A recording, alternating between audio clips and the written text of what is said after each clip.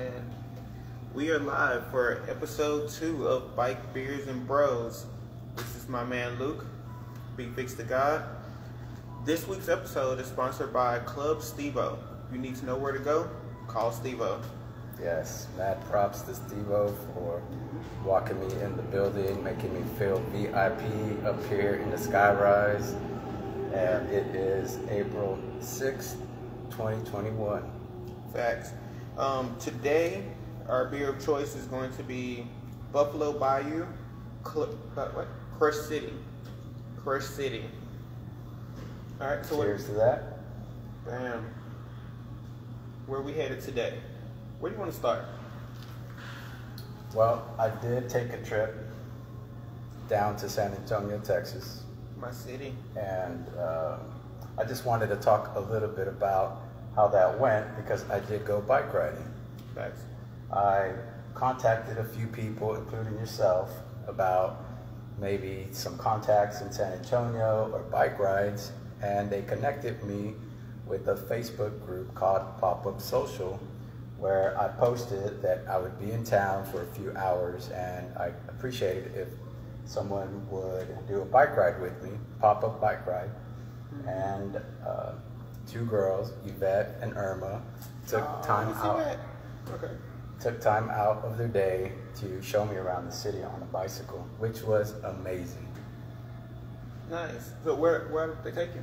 So they took me to a couple of different spots that I hadn't been before, which I think is great when you reach out to people in different cities. Mm-hmm. You know, you might go to these spots. So we went to Breckenridge Park. Oh, love it. Near the zoo, an amazing Keep going. park. Let me adjust this a little bit. And they took me to, I think it's called SX Art, where there's several murals on buildings, amazing artwork that's out there. I'd never been there before, and I've been to San Antonio several times. And they took me to a new spot called The Pearl, where there's a bunch of people that were out drinking and sitting around, just enjoying the day. So it was an amazing time, and mad props to Irma and Yvette, the people out at Hub Market that gave me some stickers, and Zeke, who gave me a koozie from Cannibal Bike Group. Okay, awesome.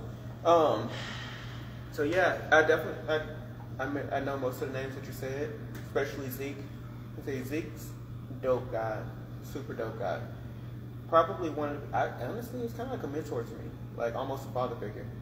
Yeah, he's real cool people. Yeah, I did an interview with Irma and Yvette, so you can check awesome. that out on RideBikesMore. You can check that one out as well. But I highly recommend that if you're going to go somewhere with your bicycle, you reach out to the community, and there are people out there that will show you around the city. Yep, oh, for sure. Did you get to check out any of the other bike groups while you were there? I did get invited to Wild Dogs, but I wasn't there in the evening, so I didn't get to ride with them or anything like that. I was just passing through while I was going camping, which is one of the other things you wanted to talk about, which was bike packing. Yeah. So before we even go into bike camping or bike packing, definitely check out Hub Market. Definitely check out Cannibal Bike Crew. Check out Wild Dogs. Pop-Up Social. What's up, Moses? Yeah, man. Like, San Antonio is one of the best bike cities in Texas, by far. Like, I know Austin gets the love, and shout out to Austin too, but San Antonio, it's where I would consider San Antonio like the blue collar version of biking. Like, Austin's kind of the white collar, upper management type. San Antonio is like the blue collar. It's like where it's great to just be happy with being local. Be happy with just life. I love it. It's kind of like I'm not even gonna say that. I was gonna say like the New Orleans of Texas, but then everybody would be like, "Oh, how could you compare it to New Orleans?" All that stuff. But yeah. So going into bike packing, man. So do you have any trip planned for bike packing? I don't, but I did do camping over the weekend. That's why I was passing through San Antonio, and I was riding the trails at the different campsites I was at. Yeah. That's cool. Yeah, I definitely like to get at least 6 trips a year in for bike packing. I actually have one planned for later on this month. Bike packing is amazing. For people that are new to what we're doing, what is bike packing? So, bike packing, it's similar to camping, except you're getting rid of your motor vehicle, you're loading up that bike, and you're riding out. So you load up your bike with your tent, with everything you're gonna need, you ride to your campground, camp, and then you ride back.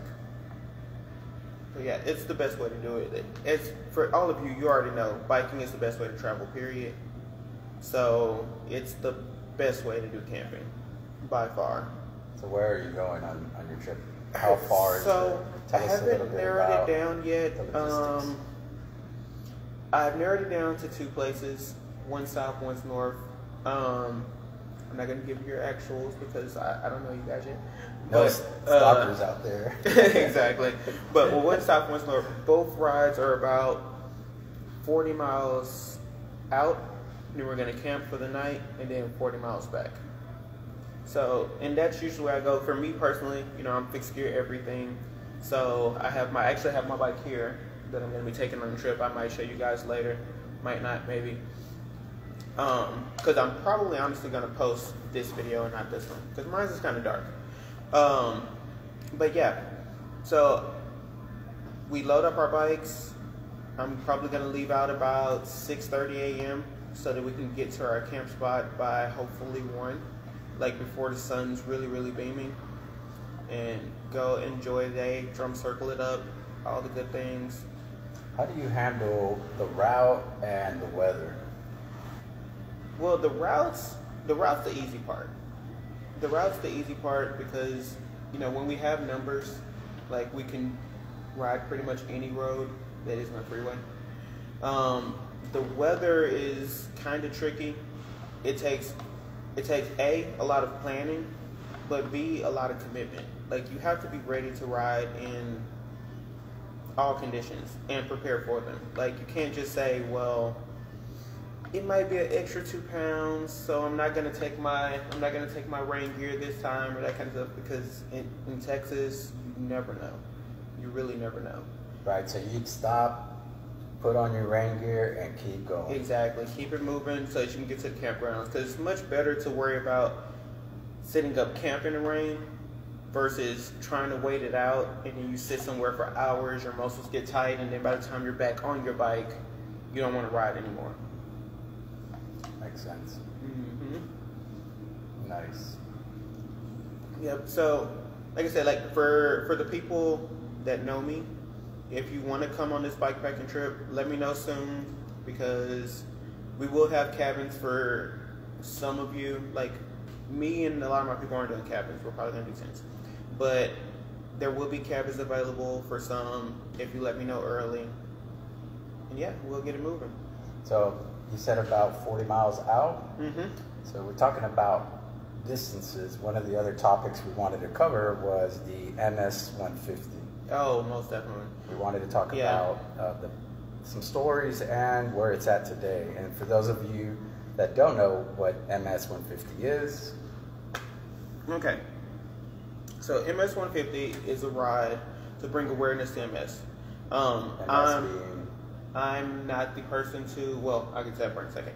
I'm not the person to really say like all of the logistics of the ride, because I don't work for the ride.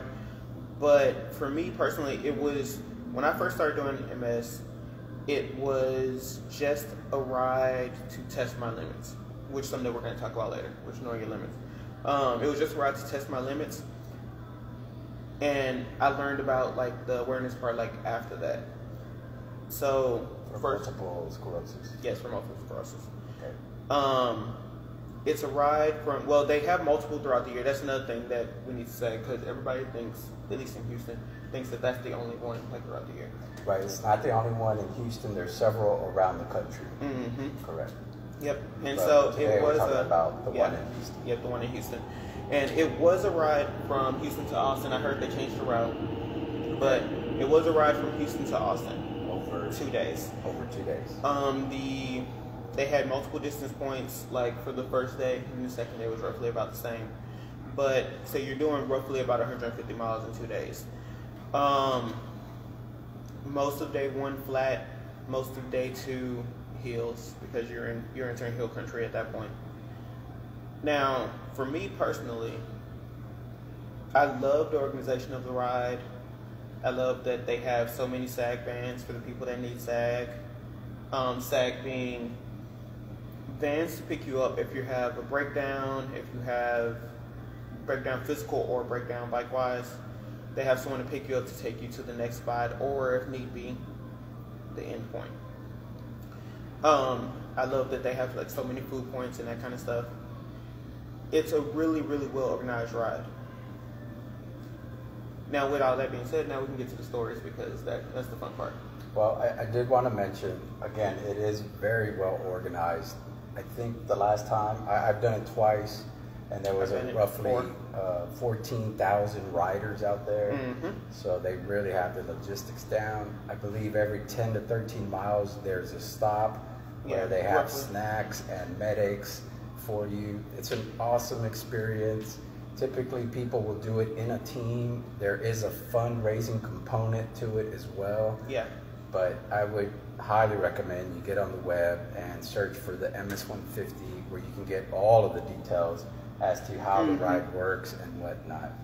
So from there, now, the story. If you, before that, since we're talking about that, before that part, so yeah, there is a fundraising component, and if you guys have anybody that suffers from multiple sclerosis, it's definitely a good way to raise awareness, and also just a good all-around ride. Now, the story part, okay.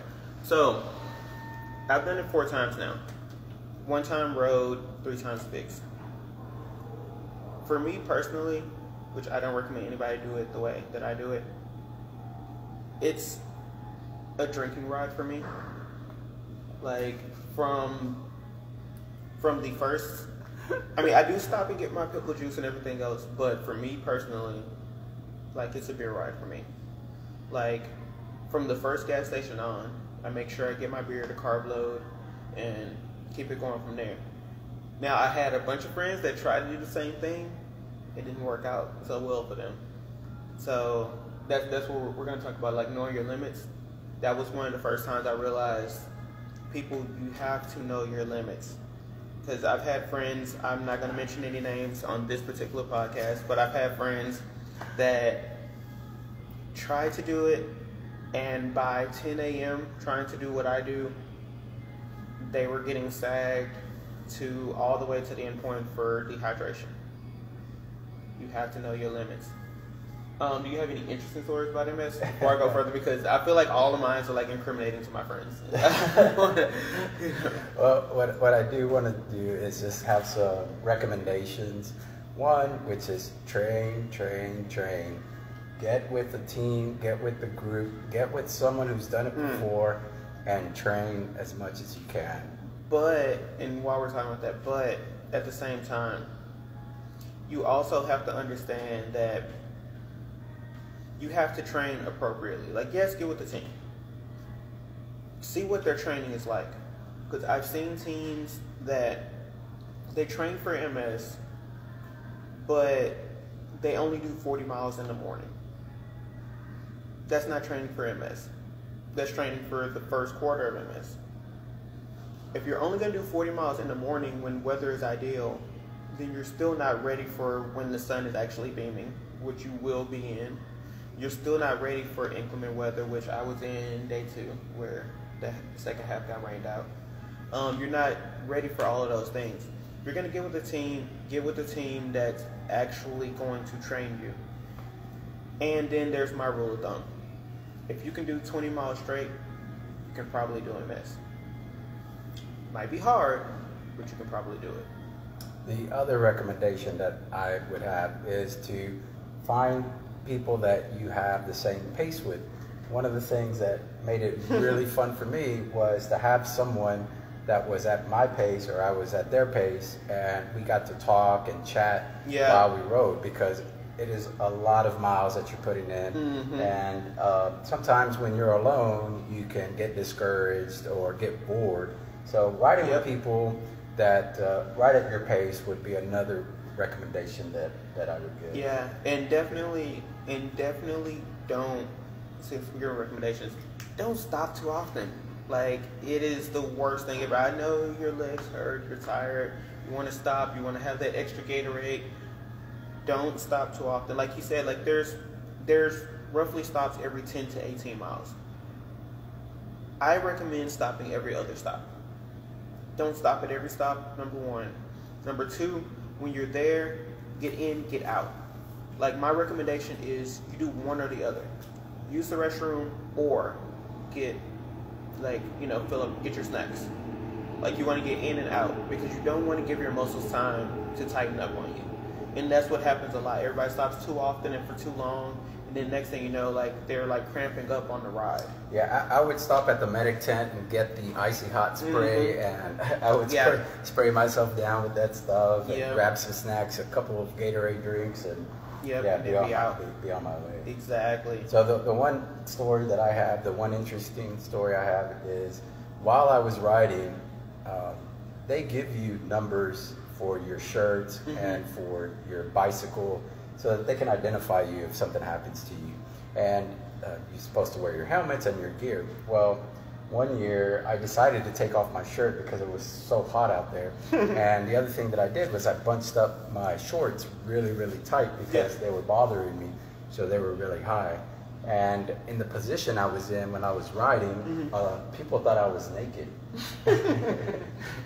on the ride because my shorts were so bunched up and I didn't have my shirt on. Yeah. And there's a picture I have somewhere of me riding, and I mean, it looks like I'm naked, but trust me, I am not naked on the ride.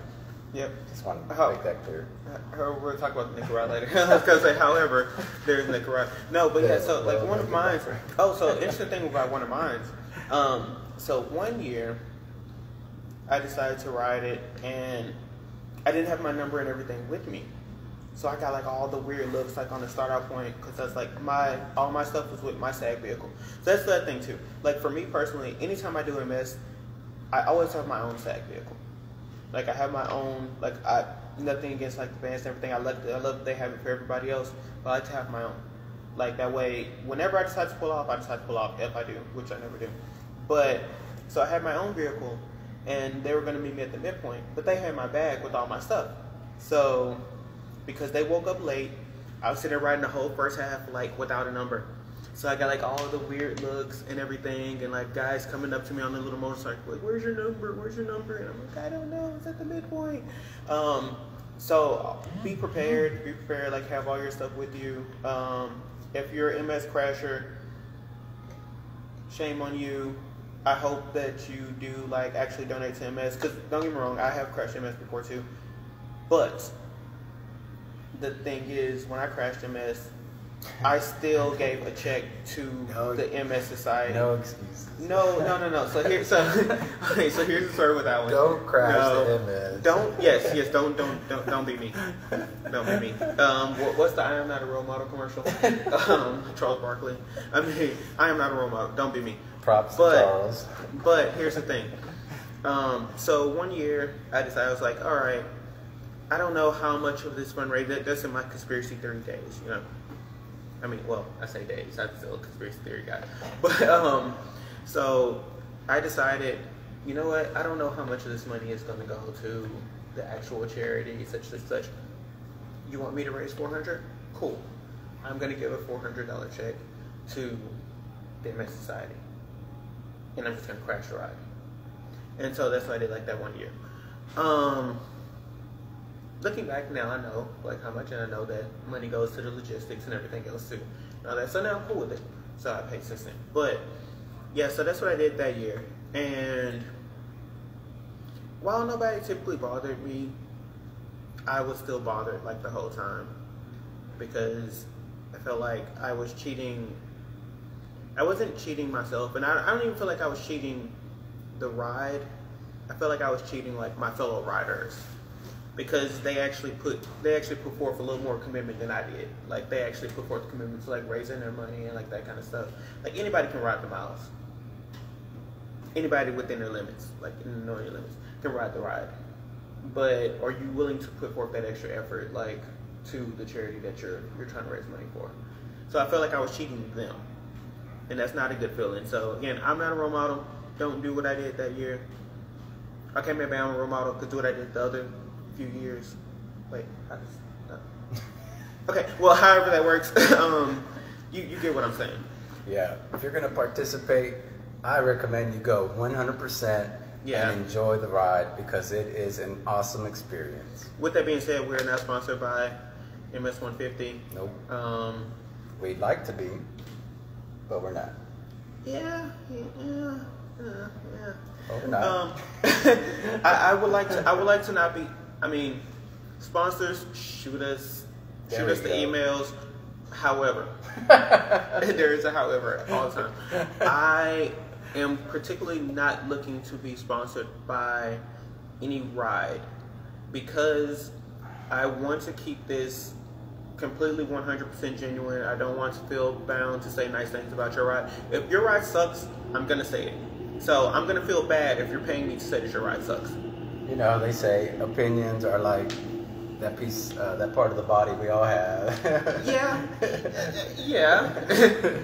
But with that being said,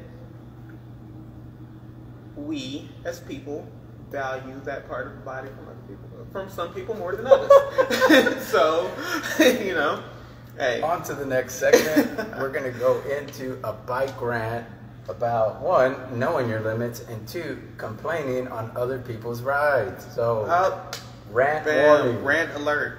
Rant All alert. right. You know what really slips my gears? Boom. People complaining on freaking rides. As my man Steevo says, shouts out to our sponsor again. Shouts out Club to Steevo. 100. As he says, this is a free service that you're getting. This is a free service. For you to come out to any ride and then complain about the distance of the ride, complain about the speed, complain about... Here's the thing. Ride leaders are not obligated to tell you the route. Ride leaders are not obligated to tell you really anything besides come out and have a good time with a positive attitude. Once you start complaining, you already failed your part. They're doing their part by leading and keeping you safe. You failed your part by having a positive attitude. If you don't like the ride, you're more than welcome to go home. At any time, like you're more than welcome to go home. Phone a friend, find a buddy, call an Uber. All of those options are there for you. You don't call it like, Uber, go home. bro. You app an Uber. Yeah, well, you call a taxi. We'll call a taxi, app a Uber.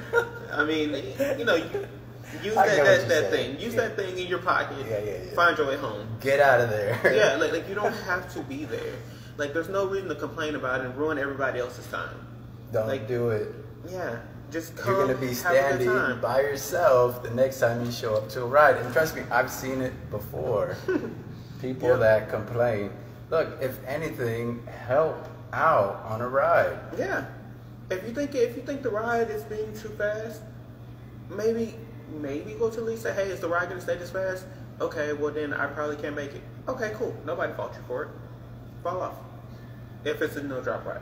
If it's no drop ride, then somebody will be back there with you. The way we see things is there's always a positive side to whatever you want to say, so keep it positive. Facts. If you can't find the positive, then they probably don't want you on the ride. Exactly. Yeah. Well, I won't say they don't want you on the ride. I'll say I don't want you on the ride. I can't speak for them. Yeah. I can't speak for them. This is true. But me as a rider, I don't want to hear that shit. Like you can totally leave. It's totally fine. Yeah, we got guys, girls that are new that come out and will start to complain, start to alpha roll the ride, want to take over the ride, and you know you're gonna get shunned by the biking community. It's a fact. I've seen it happen before. Don't bring your toxic personality to the ride. Yep.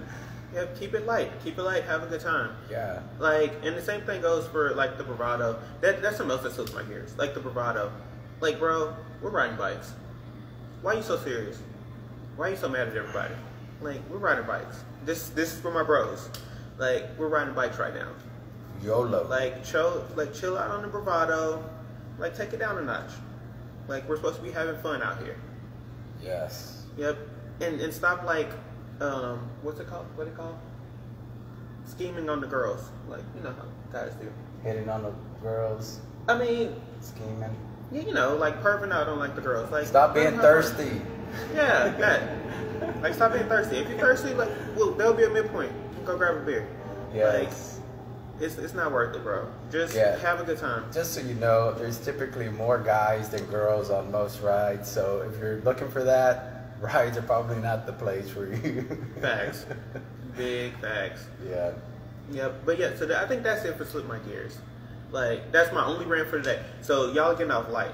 That's my only rant this week. We're also going to rant about knowing your limits. Yeah, well, I won't say that's a rant, though. That's more informative. Like, recommendations. Yeah, know your limits, bro. Like, know your riding capacity and capabilities.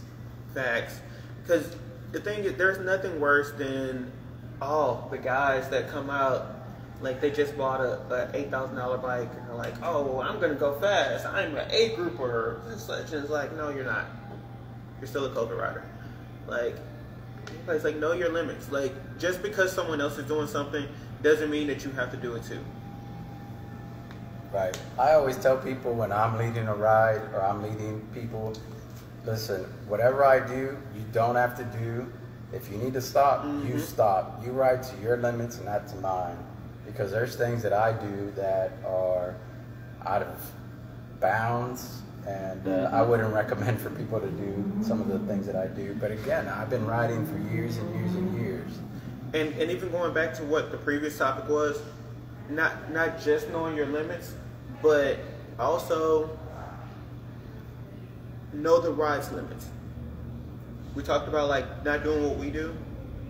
There are a bunch of things that I do when I come out on social ride that you are not supposed to do. Like follow what the ride leader says. It's their ride. Don't follow me. Like I'm out doing me, and I'm probably not even gonna be there the whole time. So when he gets mad or when she gets mad at somebody for doing things, they're not gonna be mad at me because I just came to pop in. Gone. I can pop in and say what's up, and then I'm out. So when they're telling you all to stay to the right, stay to the right. and then you see me like zoom by on the left, so you're like, oh, well, I'm gonna go do it too. No, like you stay to the right with the rest of the group because I'm probably leaving at that point. Yeah. Yeah. So like, know your limits, know the ride's limits. Yeah. Don't go out there and try to ride 10, 20, 30, 40 miles and you haven't been out there in years and years and years. Just don't do it. Don't go out there and try to drink and think you're going to be able to ride. Just don't do it. Yep, exactly. Like, you see us pounding shots and then so you want to do it too. Like, honestly, you shouldn't be drinking and riding, to be honest. Like, I was trying to spare a lot of you. I still will spare names, but come on. I see it, bro. I see it. Stop it. Like, you're wilding out. A lot of you need to be out there practicing on your own or with just a few friends before you even get to your first ride, to be quite honest. Oh, yeah. Most definitely. I mean, I get it. You want to ride in a social ride, that's good. But again, like, know your limits. Like, a lot of y'all you're wilding out and you're kind of, I didn't want to say it, but y'all are kind of annoying. Like, this is not something that you do while riding. Now, this causes accidents. I do that quite a bit without using my hands. I'm not riding, I'm riding with no hands, and I am on my phone texting on the Instagram account. But at least when you do it, like, you pull off to the side. Like we usually do. Like, pull off to the side. Like, I see a lot of y'all, you're in the middle of a ride. Like, there's people on both sides, and you're like... Basically, people don't want to see you doing that. Yeah, exactly. They don't want to see you swerving in and out. They don't want to see you drinking excessively. It's unsafe. Yeah, don't put your other riders at risk. You want to put yourself at risk, that's fine. I'm never going to tell you not to because I'm not a role model. But don't put your other cyclists at risk. Right. You might not care, but if you're in a group ride, you need to consider the people around you. Okay, wait, let me see. Who's this? I can't see that name. However, but they agree with what I said. See what I'm saying? Nice. Yeah. Now, I think this is the perfect time for a giveaway. So we're gonna give away one of these shirts right now. So if you get this screenshot, we're gonna post for 5 seconds.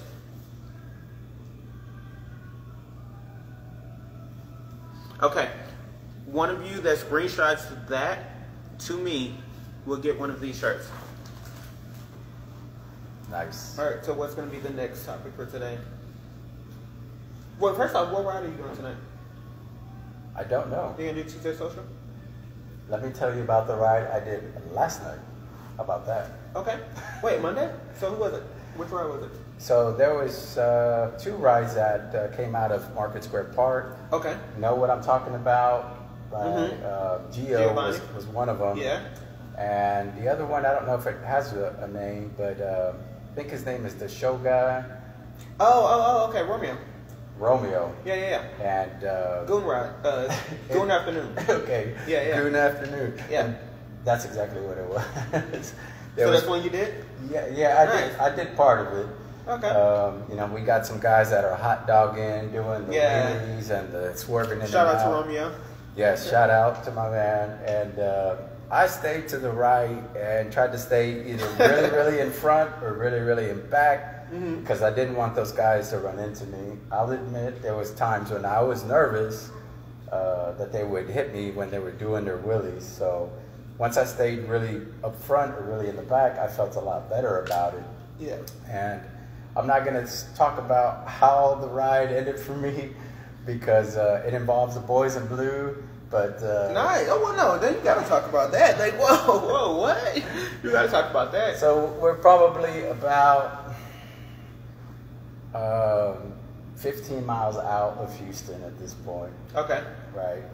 And I knew that eventually we were gonna attract the wrong kind of attention with these guys doing the wheelies in front of cars. And sure enough, we get lit up. And at that point, I'm like, see ya, wouldn't want to be ya, and I break off. My bad to my man, but I was not about to chop it up with the boys in blue. Yeah, exactly. And I had to make my own route. So just like you said earlier, sometimes you're going to see a guy doing his own thing. Facts. At that point, I was gone like Juan. Yeah. So like last night, I did the Street Riders Monday Night Ride. Shout out to Street Rider, shout out to Cody. I did their ride. It was cool, like good like up tempo pace. I think riding speed was like 17 or so, something like that.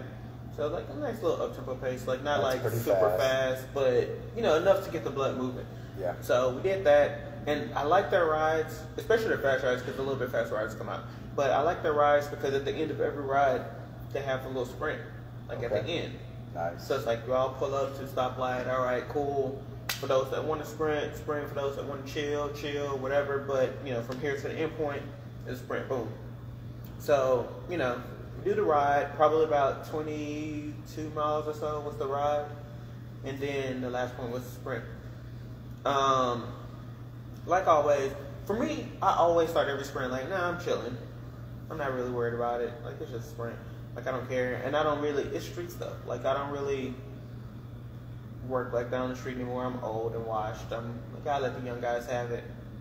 But when the sprint happened, and I saw my little bro, Mari, like, out there in the front, and I saw some of the other guys, I'm like, you know what? Let me go ahead and get it. So, go ahead and pass up a few people. Yada, yada, yada. So then it's just down to the 5, which is always the same 5. Like me, Amari, Beaumont, one of the other guys, and who else? Oh, and Izzy. And I'm like, okay, boom. So we're like going around the sprint, and like, so the way after we left everybody else, everybody kind of relaxed a little bit. So we're like relaxing and whatever. We know they're not catching up. So then I'm watching, and Amari and Beaumont's like doing like they're playing like cat and mouse, road bike fixed gear thing, like. So they're playing cat and mouse, and I'm like, I'll wait. let me see what happens here. And then, sure enough, they forgot about, just like we forgot about them, they forgot about like 3rd and 4th place, like me and you. and like they're tired of playing cat and mouse. I'm like, oh, my turn. And so yes, yours truly, 1st place. Nice. As always. Nice. As advertised. That's where the AA name came from for those of y'all that were wondering why I used to call myself AA. AA as advertised. 1st place, as always. The king until I ain't the king no more. Bam. And I think that's a real good wrap-up point for us, which is go out there and have a good time. Facts. Make friends, and sometimes you're going to be able to do sprints like that, which I think is awesome to push yourself and push the other riders around you. Yep. And also, remember, if it comes to Street Riders Ride, the king until I ain't the king no more. Me. Big fix the God. Say hi, say what's up. Yep. But before we leave out, shout out to Zeke and the Cannibals. Shout out to the Wall Dogs. Shout out to Goldie and Street Riders. Shout out to Romeo. What was the other Monday ride? I mean, that you were going to go to? Not and About with Gio. Oh, yeah. Shout out to Gio. You know what I'm talking about. Tonight's ride, I'm probably going to go to Tuesday Night Social, hosted by David. So, shout out to him. Most importantly, shout out to this week's sponsor. Let us know in the comments if you want us to keep this location. We're thinking about going back to the Bill server. We might keep this location. We have a beautiful downtown view. We have lots of other things that we'll show you as the pod goes on. Let us know if you want to keep this location. But shout out to Steevo, Club Steevo. You don't know where to go, call Steevo. And we want to roast your bike. So send us a picture of you and your bike. Yes, that's going to be the new segment. Roast your bike. So, yes, send it either to BikesMore, RideBikesMore, or RideBikesMore. Send it to. Don't send it to me because I don't read DMs. There will be a Bikes Beers and Bros page coming up soon. You can send it there. I think right after we film this, I'm going to film a little segment where we roast one of my bikes. It'll probably be, what's that? Anyway, it'll probably be my bikepacking bikes. So I have that one with me. So you guys get to see that. We'll post it up on his page. And you guys can roast it too. But keep in mind, same energy. Because when I bring yours, I'm going to keep that same energy when I roast yours. We're going to go 100. Facts. No, we're not going 100. We're like 135. Just a little bit beyond. A little bit beyond where you are. Man. All right. So I think we're going to end out there. See you guys next week. We'll either be at Club Steevo again, or we'll be somewhere else. Never know. Might show up at a ride near you. Oh, let us know. Let us know your rides. We talked about the rides we used to go to. Let us know your rides. We're going to come check y'all out. For sure. But if your ride's trash, I'm going to say it. I mean, I'm letting you know. I'm letting you know now. I'm going to say it. If your ride is trash, I'm going to say it. Like, so don't invite us to, like, crappy rides. I mean, if it's a fun ride and you think it's fun, cool, let us know. I'll let you know what I'm into. Not that long of midpoints. Drinks are nice. If your ride has an actual activity or a point to it, I'm really into it. Let us know. Either way, we'll check it out. But if it's trash, I'm going to let you know. For Bikes, Beers, and Bros, I'm Luke Kites, and Be Fixed to God. We'll see y'all next time. Peace.